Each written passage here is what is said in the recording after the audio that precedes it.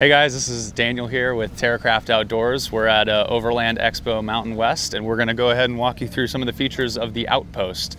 So at Terracraft, we make these trailers, and we'll start from the front and kind of work our way back and go through some of the features.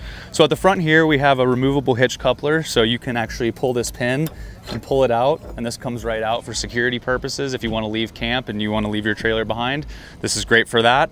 We offer a off-road articulating hitch as well as a standard hitch, and those just slide into place here in the same 2-inch hitch coupler.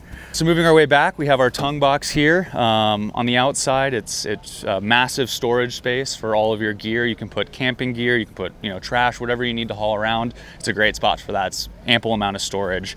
On the sides here, we have our running boards and fenders. So these are a kind of multi-use thing, but the main reason is they offer a great way to get onto the roof, as well as offer body protection for the vehicle if you're going down some rough roads. Those are great for that.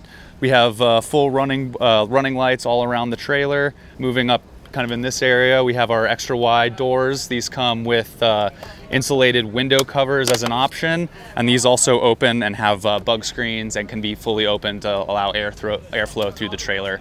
On the roof, we have a max fan, so that's perfect for having these open, and it really helps cycle air through there when it's really hot outside.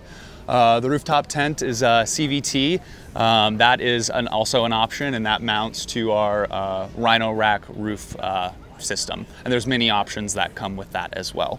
Coming on back, we have standard all-terrain tires and steel wheels. These come standard on all Outposts, and they're great for trails and any place you can go, really. They are 28 inches, and we can accommodate up to a 31-inch wheel as well. We have timber and axle-less suspension for the suspension, and we've had great experiences with that. The ride quality is really great, and it's perfect for our application here. The fenders and the running boards are all step rated, so you can step up on them and get up on the roof, and it's a super durable paint finish as well. So in the back of the Outpost, this is our galley. This swings up on these hinges, locks into place down below. Inside the galley, we have on a locking drawer slide here.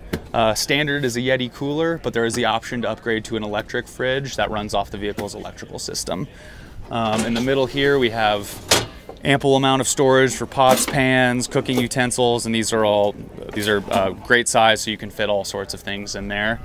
We also have here, we have featured our oven, which is from Camp Chef. This is an optional upgrade, but standard we have just a straight up stovetop. And then underneath here, if you don't get that, there's room for more storage. On the inside of the galley here, we have these walk-through cupboards here. And so those are great for storing food, storing utensils, storing pots, pans, whatever you need to, and you can access it from both inside and outside the trailer. The front plating here is all aluminum plated. This is for look and also for durability. They're super durable and very easy to clean.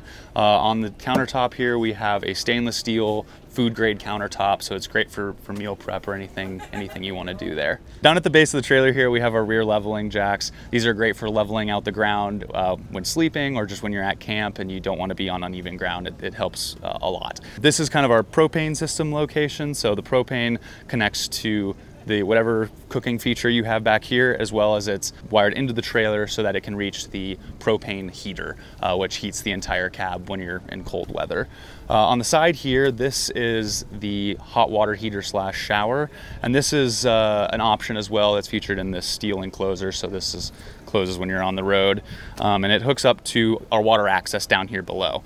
So it's a fully pressurized water system. There's a 26-gallon tank mounted up underneath the frame of the trailer. We have these quick disconnect ports down here. So you just plug them in and turn on the water pump here, and then you have pressurized water for any time you're at camp. And to fill, there's a quick connect that you plug into here. It mates to any garden hose connection. So welcome to the interior cab of the Outpost. So this features a custom queen size mattress. This mattress is 78 inches long, and so it's just a couple inches short of a normal queen. Moving to the front of the trailer here, we have our custom cot. This is an option. It's great for small children or dogs, and it's easy to store. You basically just pull up on it and it just rolls right into place.